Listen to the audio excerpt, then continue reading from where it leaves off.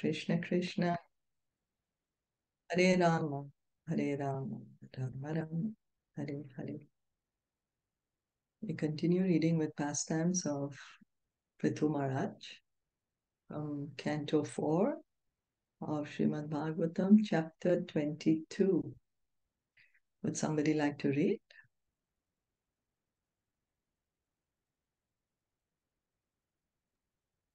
Maybe Ratna, you can read today.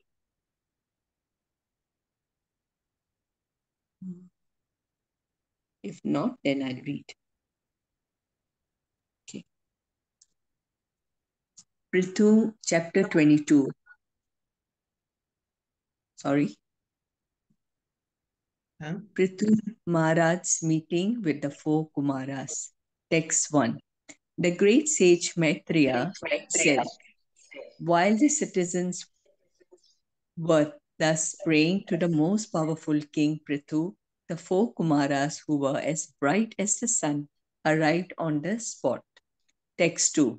Seeing the glowing effulgence of the four Kumaras, the masters of all mystic power, the king and his associates could recognize them as they descended from the sky. Text 3. Seeing the four Kumaras, Pṛthu Maharaj was greatly anxious to receive them. Therefore, the king with all his officers were very hastily got up, as anxiously as a conditioned soul whose senses are immediately attracted by the modes of material nature. Text 4. When the great sages accepted their reception according to the instructions of the Shastras and finally took their seats offered by the king, influenced by the glories of the sages, immediately bowed down. Thus, he worshipped the four Kumaras. Text 5. After the king took the water which had washed the lotus feet of the Kumaras and sprinkled it over his hair.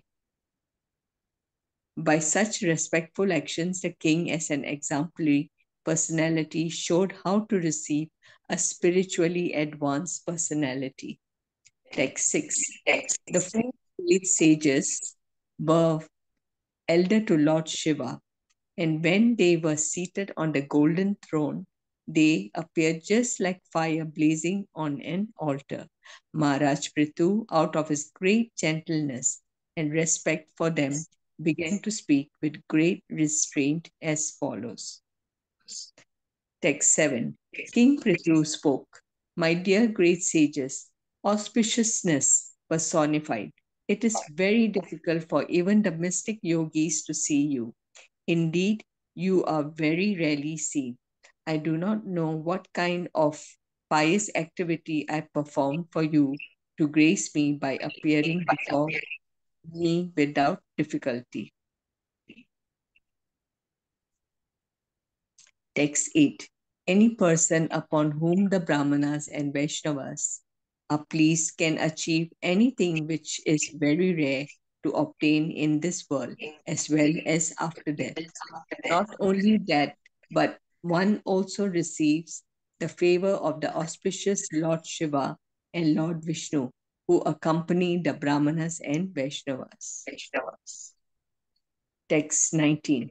Pṛthu Maharaj continued, although you are traveling in all planetary systems, people cannot know you, just as they cannot know the Supersoul, although he is within everyone's heart as the witness of everything. Even Lord Brahma and Lord Shiva cannot understand the Supersoul. Text 10. A person who is not very rich and is attached to family life becomes highly glorified when saintly persons are present in his home. The master and the servants who are engaged in offering the exalted visitors water, a sitting place, and paraphernalia for reception are glorified, and the home itself is also. Text 11. On the contrary, even though full of all opulence and material prosperity, any householders house, where the devotees of the Lord are never allowed to come in, and where there is no water for washing their feet, is to be considered a tree in which all venomous servants live. Text 12. Maharaj Pṛthu offered his welcome to the four Kumaras, addressing them as the best of the Brahmanas. He welcomed them, saying, "From the beginning of your birth, you strictly observed the vows of celibacy, and although you are experienced in the path of liberation, you are keeping yourself just like small children."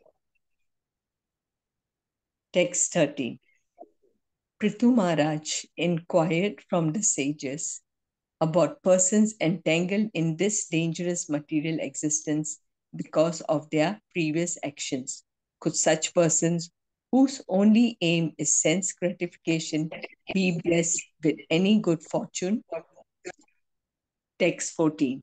Pṛthu Maharaj continued, "My dear sirs, there is no need to ask about your good and bad fortune because you are always absorbed in spiritual bliss.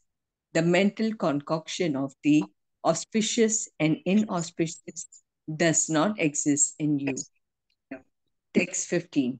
I am completely assured that personalities like you are the only friends for persons who are blazing in the fire of material existence. I therefore ask you how in this material world we can very soon achieve the ultimate goal of life. Text 16.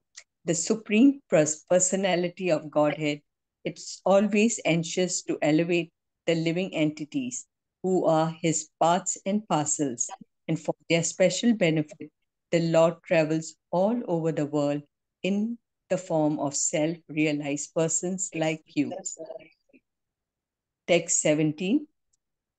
The great sage Maitreya continued, "Thus, Sanat Kumar, the best of the celibates, after hearing the speech of Pṛthu Maharaj, which was meaningful, appropriate, full of precise words, and very sweet to hear, smiled with full satisfaction and began to speak as follows." Text 18. Sanat Kumar said, "My dear King Pṛthu, I am very nicely questioned by you. Such questions are beneficial for all living entities, especially because they are raised by you, who are always thinking of the good of others. Although you know everything, you ask such questions because that is the behavior of saintly persons. Such intelligence is befitting your position." 19. When there is a congregation of devotees, their discussions, questions, and answers become conclusive to both the speaker and the audience. Thus, such a meeting is beneficial for everyone's real happiness. Text 20. Sanat Kumar continued, "My dear king, you already have an inclination to glorify the lotus feet of the Supreme Personality of Godhead. Such attachment is very difficult to achieve, but when one has attained such unflinching faith in the Lord, it is automatically cleanses lusty desires from the core of the heart." Text 21. It has been conclusively decided in the scriptures after due consideration that the ultimate goal for the welfare of human society is detachment from the bodily concept of life, with increased and steadfast attachment for the Supreme Lord, who is transcendental beyond the modes of material nature. Text 22. Attachment for the Supreme can be increased by practicing devotional service, inquiring about the Supreme Personality of Godhead, applying Bhakti Yoga in life, worshipping the Yogeshwara, the Supreme Personality of Godhead, and by hearing and chanting about the glories of the Supreme Personality of Godhead. These actions are pious in themselves. Text 23. One has to make progress in spiritual life by not associating with persons who are simply interested in sense gratification and making money. Not only such persons, but one who associates with such persons should be avoided. One should mold his life in such a way that he cannot live in peace without drinking the nectar of the glorification of the Supreme Personality of Godhead, Hari.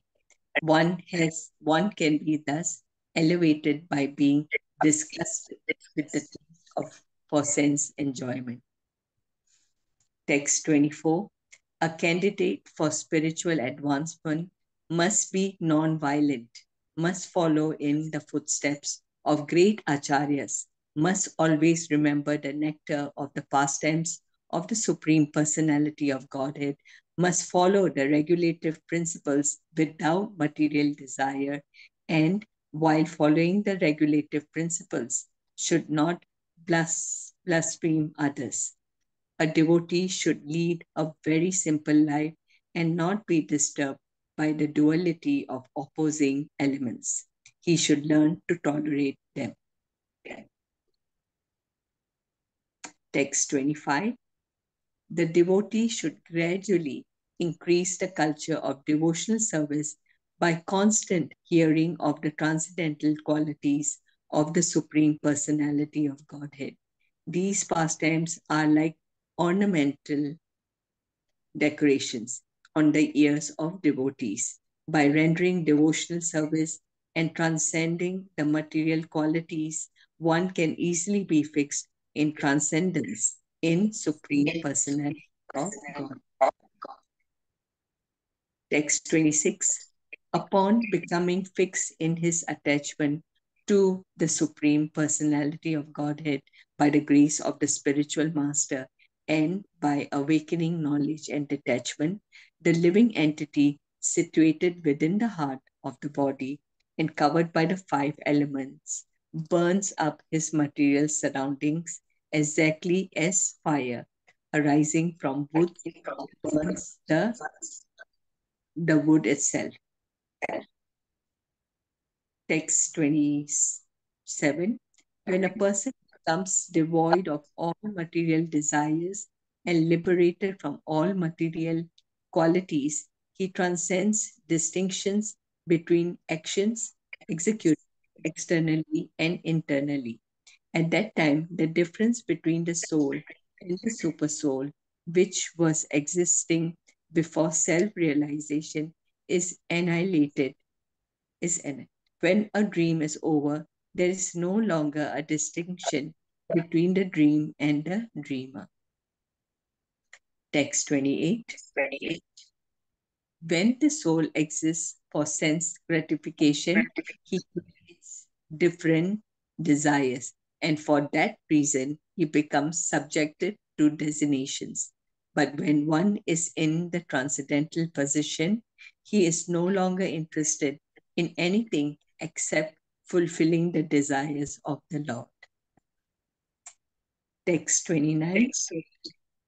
Only because of different causes does a person see a difference between himself and others, just as one sees the reflection of a body appearing differently and manifested on water, on oil, or in a mirror.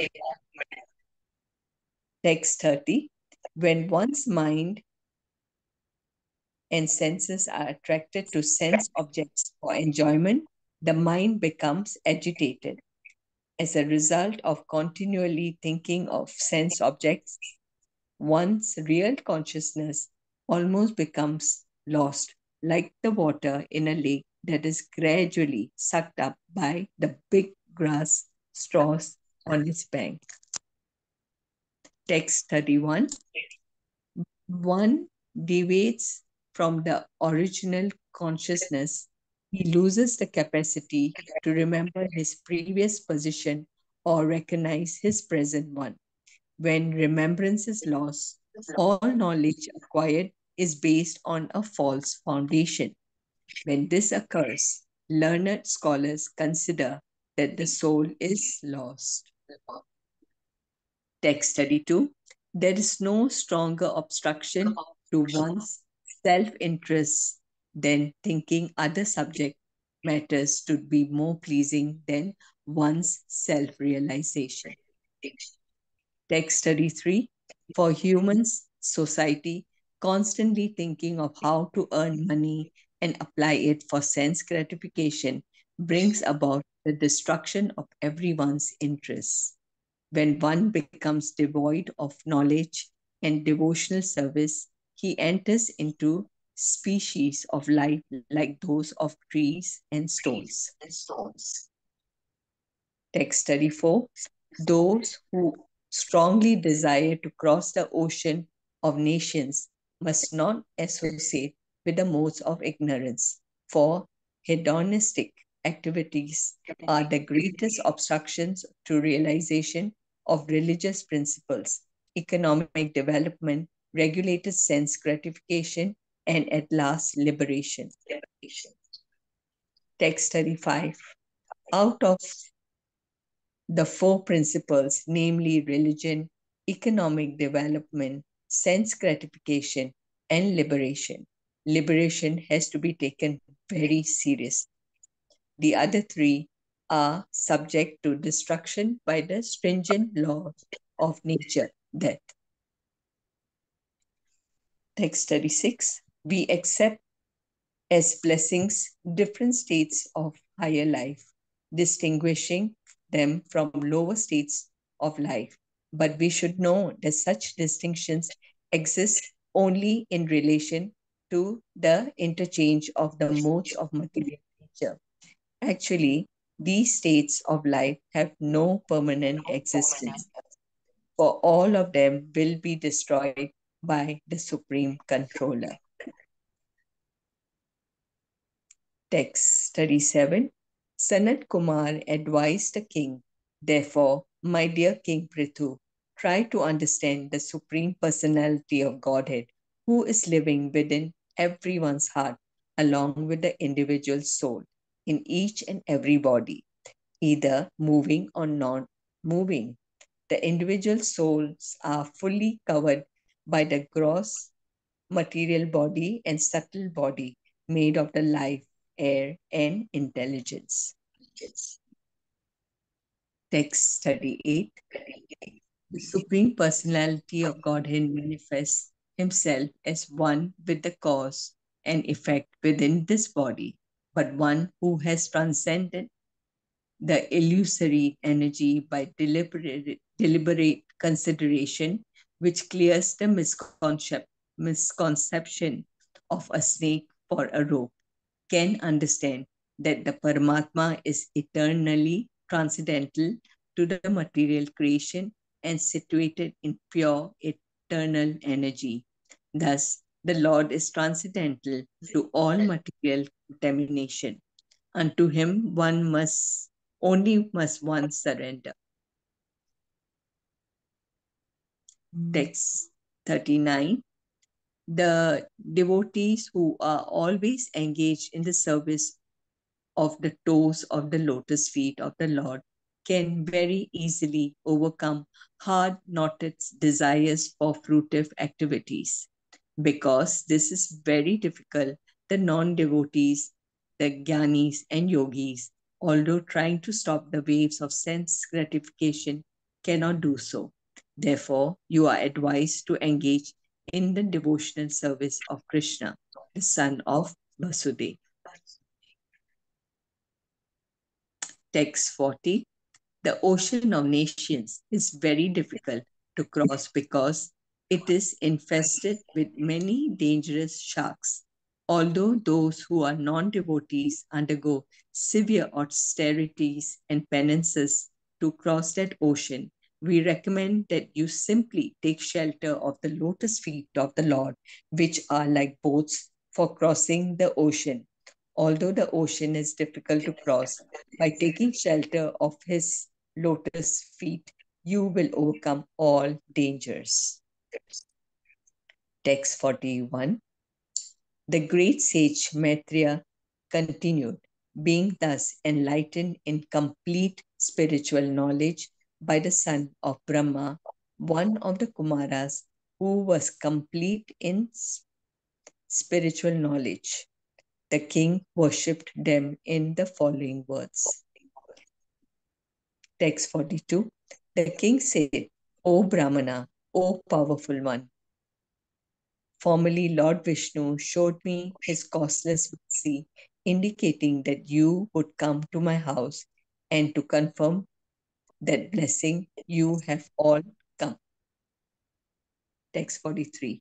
My dear Brahmana, you have carried out the order thoroughly because you are also as compassionate as the Lord. It is my duty, therefore, to offer you something. But all I possess are but remnants of food taken by great saintly persons. What shall I give? Text 44. The king continued, therefore, my dear Brahmanas, my life, wife, children, home, furniture, and household paraphernalia, my kingdom, strength, land, and especially my treasury are all offered unto you. Text 45. Since only a person who is completely educated according to the principles of Vedic knowledge deserves to be commander in chief, ruler of the state, the first to chastise, or the proprietor of the whole planet, Pṛthu Maharaj offered everything to the Kumaras. Text 46. The Kshatriyas, Vaishyas, and Shudras eat their food by virtue of the Brahmanas' mercy. It is the Brahmanas who enjoy their own property, clothe themselves with their own property, and give charity with their own property. Text 47. Pṛthu Maharaj continued, how can such persons who have rendered unlimited service by explaining the path of self-realization in relation to the Supreme Personality of Godhead, and whose explanations are given for our enlightenment with complete conviction and Vedic evidence, be repaid except by folded palms containing water for their satisfaction? Such great personalities can be satisfied only by their own activities, which are distributed amongst human society out of their unlimited mercy. Text 48. The great sage Maitreya continued, being thus worshipped by Maharaj Pṛthu, the four Kumaras who were masters of devotional service became very pleased. Indeed, they appeared in the sky and praised the character of the king, and everyone observed them. Text 49. Amongst great personalities, Maharaj Pṛthu was the chief by virtue of his fixed position in relation to spiritual enlightenment. He remained satisfied as one who has achieved all success in spiritual understanding. Text 50. Being self-satisfied, Maharaj Pṛthu executed his duties as perfectly as possible according to the time and his situation, strength, and financial position. His only aim in all his activities was to satisfy the absolute truth. In this way, he duly acted. Text 51. Maharaj Pṛthu completely dedicated himself to be an eternal servant of the Supreme Personality of Godhead, transcendental to material nature. Consequently, all the fruits of his activities were dedicated to the Lord, and he always thought of himself as the servant of the Supreme Personality of God, who is the proprietor of everything. Text 52. Maharaj Pṛthu, who was very opulent due to the prosperity of his entire empire, remained at home as a householder. Since he was never inclined to utilize his opulences for the gratification of his senses, he remained unattached exactly like the sun, which is unaffected in all circumstances. Text 53. Being situated in the liberated position of devotional service, Pṛthu Maharaj not only performed all fruitive activities, but also begot 5 sons by his wife Archi. Indeed, all his sons were begotten according to his own desire. Text 54. After begetting 5 sons named Vijitasva, Dhoom, Rakshkesha, Haryaksha, Dravina, and Vraka, Pṛthu Maharaj continued to rule the planet. He accepted all the qualities of the deities who governed all other planets. Text 55. Since Maharaj Pṛthu was a perfect devotee of the Supreme Personality of Godhead, he wanted to protect the Lord's creation by pleasing the various citizens according to the various desires. Therefore, Pṛthu Maharaj used to please them in all respects by his words, mentality, works, and gentle behavior. Text 56. Maharaj Pṛthu became as celebrated a king as Somaraj, the king of the moon. He was also powerful and exacting, just like the sun god, who distributes heat and light and at the same time exacts all the planetary waters. Text 57. Maharaj Pṛthu was so strong and powerful that no one could disobey his orders any more than one could conquer fire itself. He was so strong that he was compared to Indra, the king of heaven, whose power is insuperable. On the other hand, Maharaj Pṛthu was also as tolerant as the earth, and in fulfilling various desires of human society, he was like heaven itself. Text 57. 58. Just as rainfall satisfies everyone's desires, Maharaj Pṛthu used to satisfy everyone. He was like the sea in that no one could understand his depths, and he was like Meru, the king of hills, in the fixity of his purpose.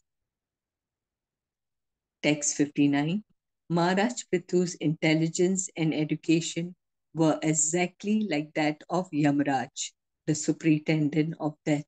His opulence was comparable to the Himalaya mountains, where all valuable jewels and metals are stocked. He possessed great riches like Kubera, the treasurer of the heavenly planets, and no one could reveal his secrets, for they were like the demigod Varunas. Text 60. In his bodily strength and in the strength of his senses, Maharaj Pṛthu was as strong as the wind, which can go anywhere and everywhere. As far as his intolerance was concerned, he was just like the all-powerful Rudra, expansion of Lord Shiva or Sadashiv. Text 61. In his bodily beauty, he was just like Cupid, and in his thoughtfulness, he was like a lion. In his affection, he was just like Swayambhuva Manu, and in his ability to control, he was like Lord Brahma. Text 62. In his personal behavior, Pṛthu Maharaj exhibited all good qualities, and in spiritual knowledge, he was exactly like Brahaspati. In self-control, he was like the Supreme Personality of Godhead himself. As far as his devotional service was concerned, he was a great follower of devotees who were attached to cow protection and the rendering of all service to the spiritual master and the brahmanas. He was perfect in his shyness, and in his gentle behavior. And when he engaged in some philanthropic activity, he worked as if he were working for his own personal self. Text 63. Throughout the whole universe, in the higher, lower, and middle planetary systems, Pṛthu Maharaj's reputation was loudly declared, and all ladies and saintly persons heard his glories, which were as sweet as the glories of Lord Ramachandra. Jai. Jai. Thank you so much. Jai. Pṛthu Maharaj ki jai. Srila Prabhupada Jai. ki. Gaur Jai. Bhakta Vrinda ki jai. Jai. Hare Krishna. Thank you.